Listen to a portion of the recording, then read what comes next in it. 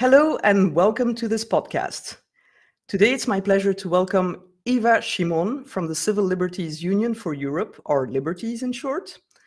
Liberties is a Berlin-based EU watchdog organization, and Eva is their senior advocacy officer. She is a human rights lawyer with a special focus on digital rights, including issues related to freedom of expression and data protection. Besides her advocacy work at EU level, Eva does strategic litigation across EU member states. She has been active in human rights for more than 15 years and was a media lawyer and researcher prior to that. She is also the author of expert studies, book chapters, and articles on privacy and media freedom. So basically a very busy bee defending our fundamental rights. Okay, Eva, you know about our 3+1 format. You get 3 questions and 1 soapbox moment at the end. So let me start with putting question 1 on the screen and reading it to you. And that is, what does protecting media freedom mean to you? Thank you so much for having me today. So answering your first question, media freedom is a fundamental pillar of democracy. So it ensures the free flow of information and ensures that we can hold any form of power, be it government or business, to account. Free media also plays an important role in society in sharing public interest information and to ensure that people can participate in public discussions and make informed decisions, especially when they cast their votes. Therefore, international human rights instruments require states to refrain from restricting the media freedom and also support a legal environment to safeguard free and diverse media landscape. For example, the Charter of Fundamental Rights of the EU expressly states that the freedom and pluralism of media shall be respected. So on one hand, media freedom creates a negative obligation where states must refrain from imposing undue restrictions, but on the other hand, there are positive obligations as well. So, for example, to protect journalists and ensure that diverse media market can exist. So media around the world has been changed recently. Besides audiovisual media services such as broadcasted radio and television and also print and online media, there is social media platforms, and they have emerged and taken an important position in content distribution. So as media has changed, the understanding of media freedom and the protection of media freedom is changing. Media freedom is not only limited to forms of media, though, but it also means that editors and journalists can work safely and independently from those who hold power. And who are they? They are not only governments or political parties anymore, but also publishers and influential business partners and advertisers. So protecting media freedom, to me, means a bit more than it was maybe 10 or 20 years ago, because we have a changing media environment and we have to address all these issues that are coming up recently. Okay, so what you are describing is basically a more complex environment that requires more complex solutions, probably, and more ambitious solutions. And I think that ties in nicely into the second question, which is, what should the EU legislators do or do better to protect media freedom? Yeah. This is a very complex question.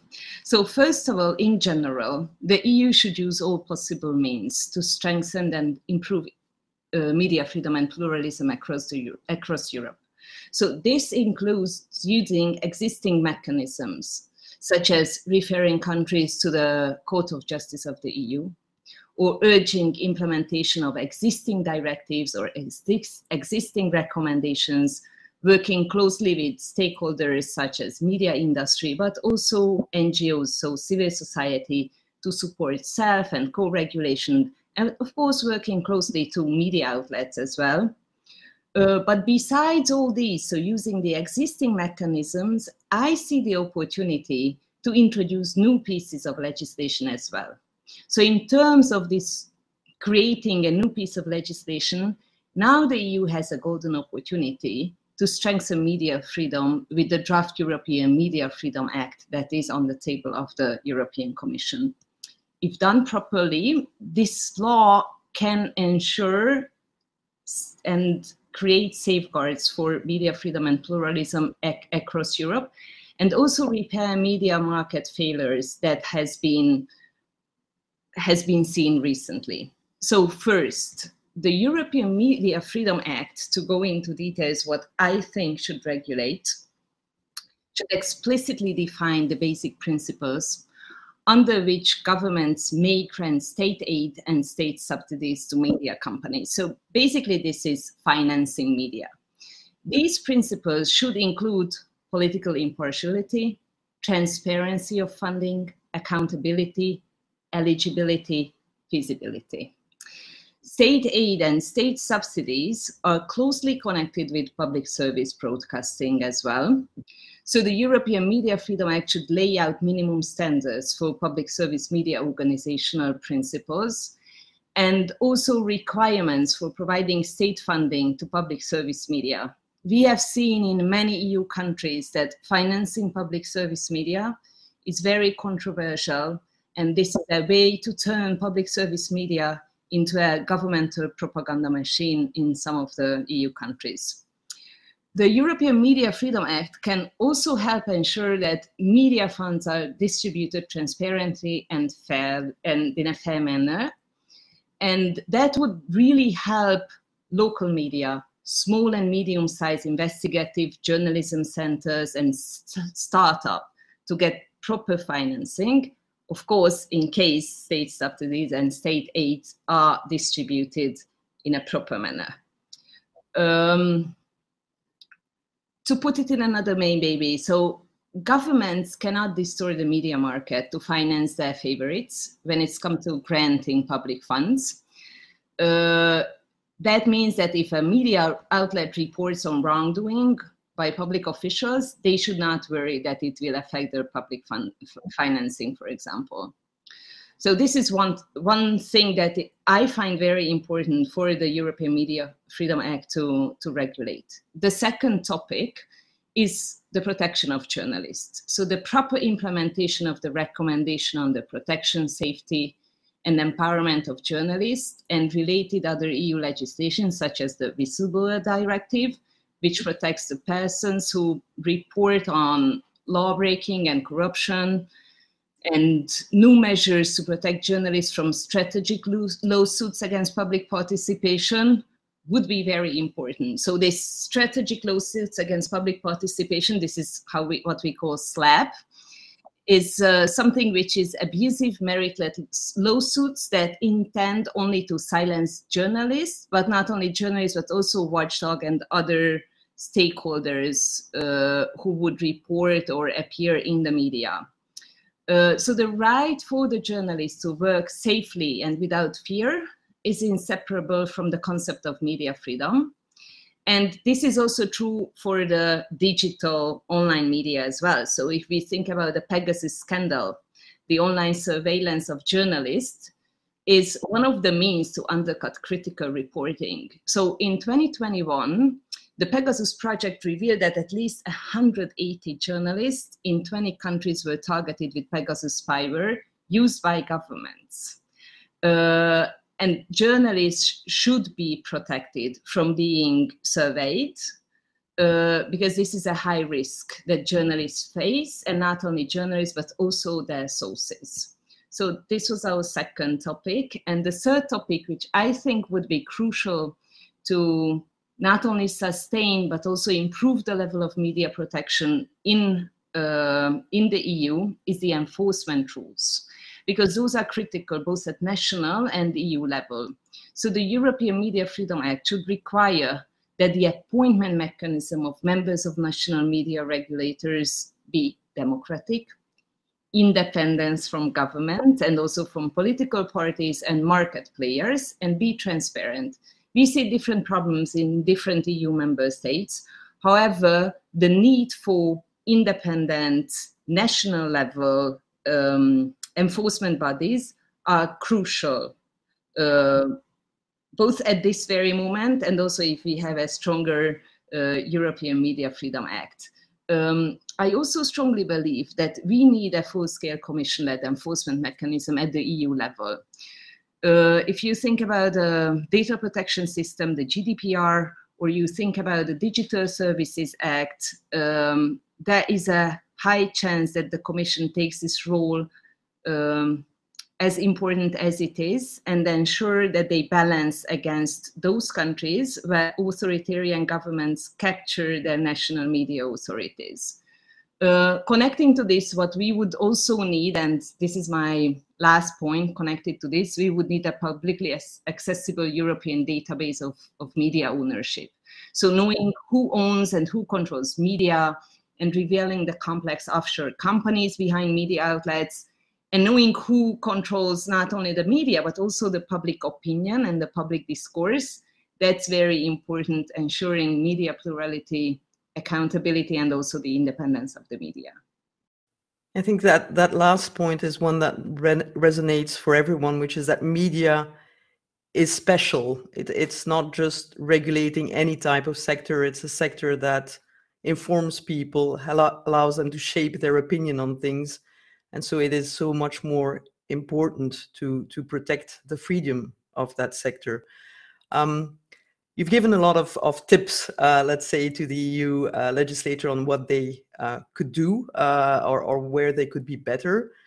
Let's switch to a more negative view of things, which is our third question.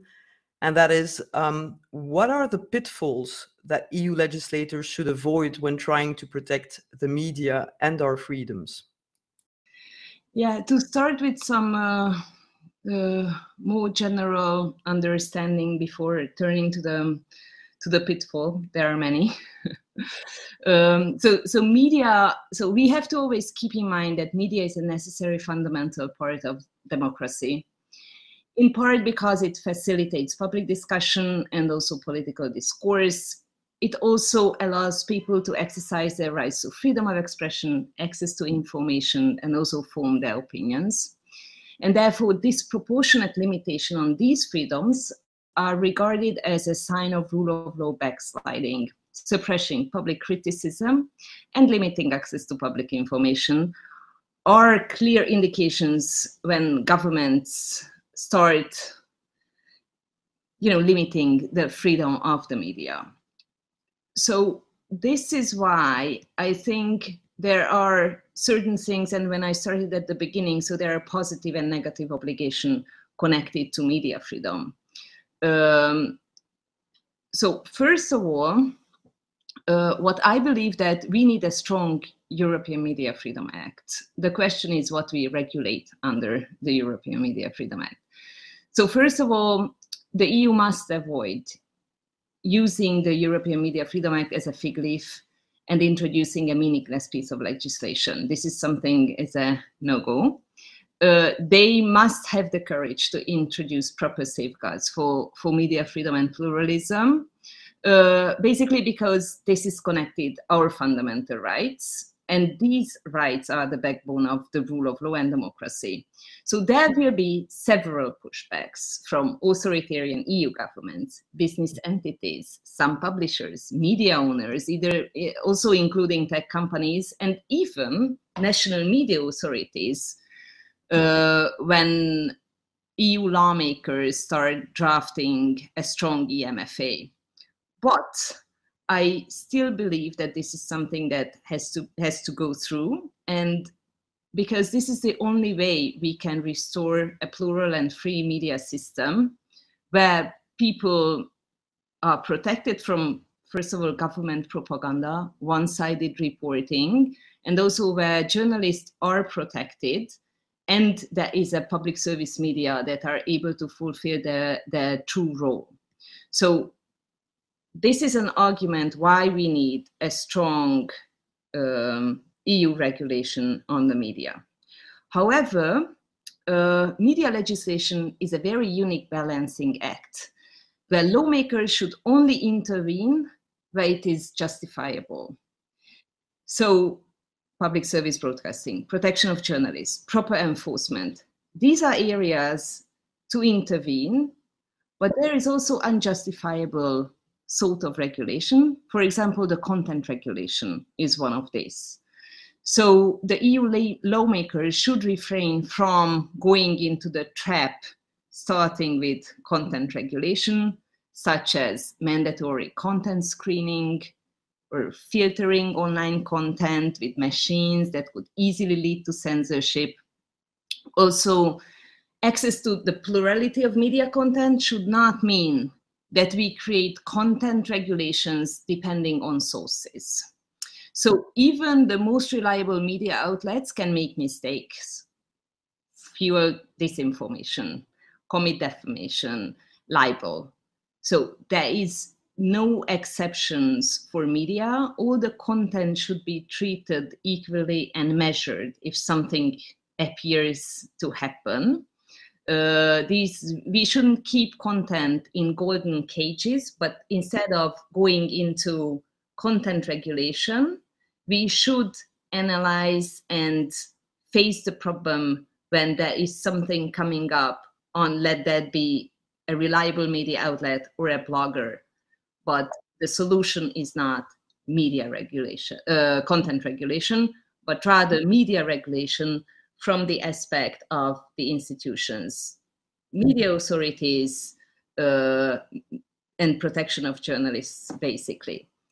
What I believe that the EU should also elaborate safeguards to ensure financially and politically independent media system, including public service broadcasting. So public service broadcasting is the only field where content regulation is justifiable to a very certain limits only, but no other content should fall under the same kind of regulation. And why I say that, so the EU legislators, and this will be a very critical during the European Media Freedom Act legislation, that we have seen previously in some of the EU member states, Czech Republic, Slovenia, and we still see it in Hungary, on Poland, that there are direct political influence. There are shady financing system, non-transparent and uncontrolled media ownership distorts the media market and pluralism, and also politically influenced media authorities cause serious harms. And if it can happen in one country, or I already listed 4, it could happen in other countries. So these safeguards, and this is a lesson to be learned. So we need safeguards and we need a higher level of enforcement to protect media freedom, not only at the national level, but take it as a European context and also at the European level as well. Therefore, the Commission, and this is also a pitfall to avoid, should start using the existing means and mechanisms. So launching investigation and referring cases to the Court of Justice is a must. And that would also send a strong signal to other governments where freedom of the media is not respected or not respected properly. So basically, it's not just about legislating, it's also about acting with the existing legislation and enforcing the principles that are already there at the end of the day at EU level, which you've quoted 4 countries. I think we see more and more cases of things that we thought would not happen in the EU somehow, and yet they are happening. So that amplifies, I think, your point about how important the EMFA will be for Europe, and the fact that it needs to be a strong act, not a fig leaf, to quote you. We have our big soapbox moment at the end, where you have the opportunity to talk to 2 leading women in the EU, Ursula von der Leyen and Roberta Metsola, who are respectively President of the European Commission and President of the European Parliament. this is your moment where you can tell them what you want from them, what they should be doing. You have 2 minutes, and I would say be convincing, because I think all of the arguments you listed are worth defending. So let's hope they pick them up. So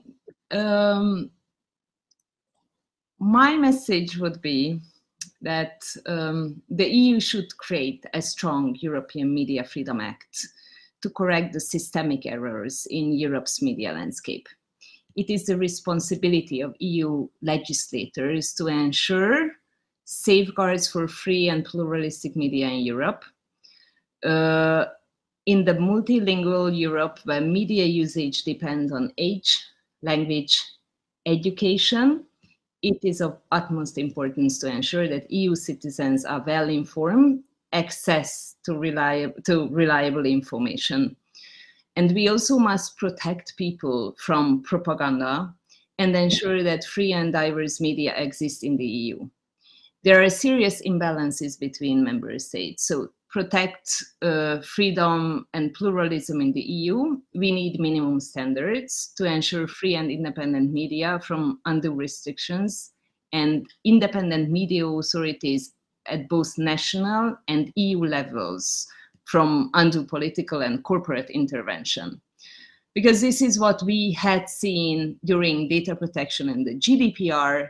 So even having a strong piece of legislation, a model regulation, if enforcement is missing, then it's just not enough, and there are serious causes and problems would arrive. Therefore, I really urge EU legislators not only think about introducing a strong European Media Freedom Act, but also start from scratch thinking about what kind of enforcement mechanism we should attach to a new European Media Freedom Act. The EU lawmakers provided with the Digital Services and Digital Market Acts that with a strong will, they could capture the systemic problems of the digital ecosystem.